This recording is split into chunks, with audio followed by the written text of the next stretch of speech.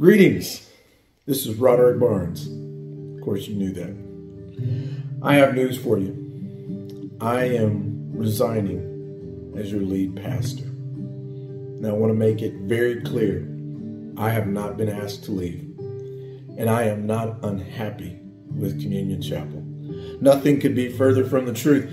I love Communion Chapel, and Communion Chapel has loved me and my family. Thank you. Thank you for working with my son, for loving on me and my wife, for being very kind and encouraging to your lead pastor. You are an awesome fellowship. So then the question is, Rod, why are you leaving? I will attempt to be both clear and brief concerning the reasons why I'm leaving Communion Chapel. The first reason is the time frame. When I was asked to come to Communion Chapel, I was asked, how long, Rod?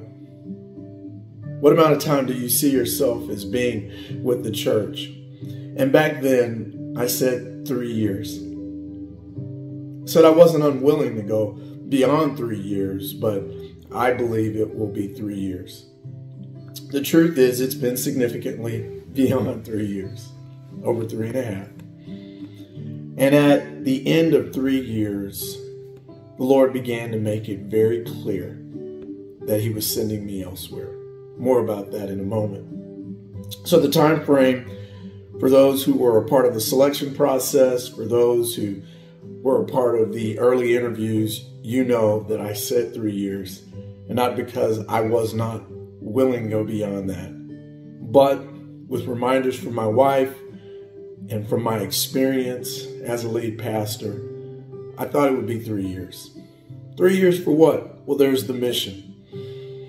When Darlene and I came to Communion Chapel, the stated mission in coming was to bring evangelism and discipleship, and to work to make sure that there was more than one person in each ministry.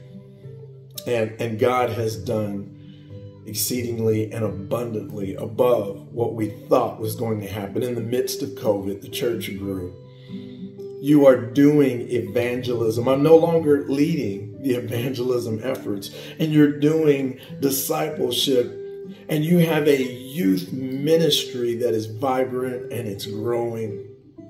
You do follow up with the people that you've reached. The truth is, by the great grace of God, through a fellowship that is truly wonderful and willing to learn, you have grown into doing evangelism and discipleship, and God has given you youth and some young families. So with regard to the reason for coming to Communion Chapel, the mission of bringing evangelism and discipleship, I'd like to say I brought it. I didn't. The truth is, God brought it, and you embraced what God brought. And I'm so proud of what God is continuing to do through you and the young leaders that have been raised up. The last reason is calling. It was declared to me a little over 1.5 years ago, maybe 2 years ago, that my time at Communion Chapel was coming to an end. And this came from multiple people, and I didn't know why they were saying what they were saying. In January of this year, which would have been the 3-year mark, a good buddy of mine, knowing that I had committed to 3 years, had a conversation with me over lunch, and he mentioned that their elders, the elders at his church, had asked if I was willing to interview for their church. And during that conversation, I said, well, hey, if I had known that you're going to ask me that, I wouldn't have had lunch, because I am not wanting to interview behind the back of my church. And at the time I said, I'm not your guy, but I'd like to help with your process.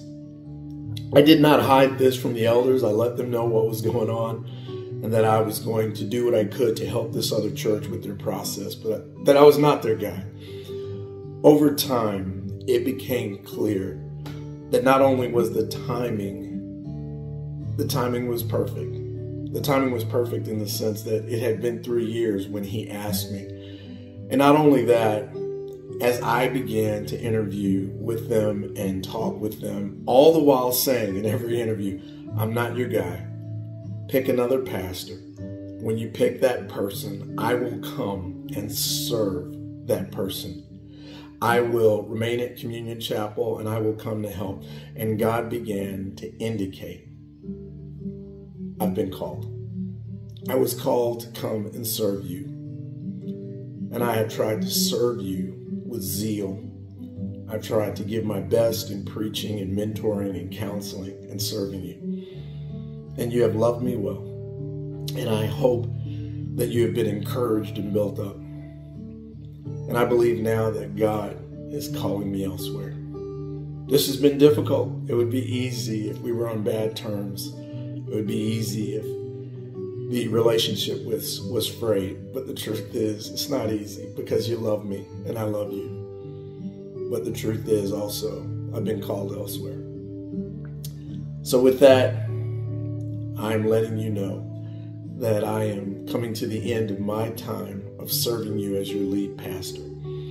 The final service or sermon that I will deliver,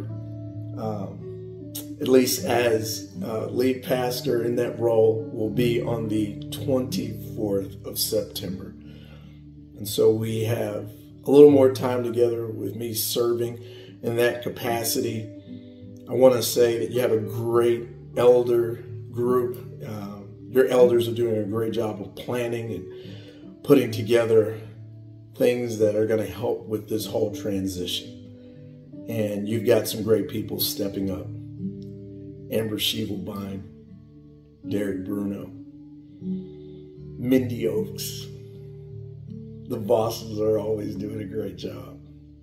Dr. Pat continuing to teach his Sunday school class. And I could go on and on. You get the idea.